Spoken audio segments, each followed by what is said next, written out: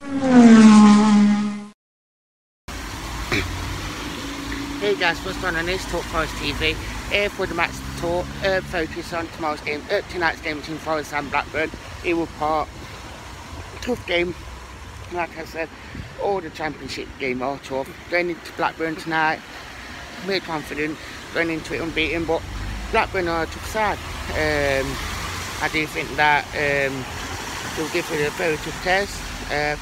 We'll do a lot of darting the balls and actually will give us a tough test in terms of that, and they've got good players that can play football and can try and play some part. But I think if Forest are dominant in there and actually showed what they can do away from home and being nitty-gritty, I do think that we can get something out of it. I do think Blackburn will be up for it, but I hope that Forest can actually do a job.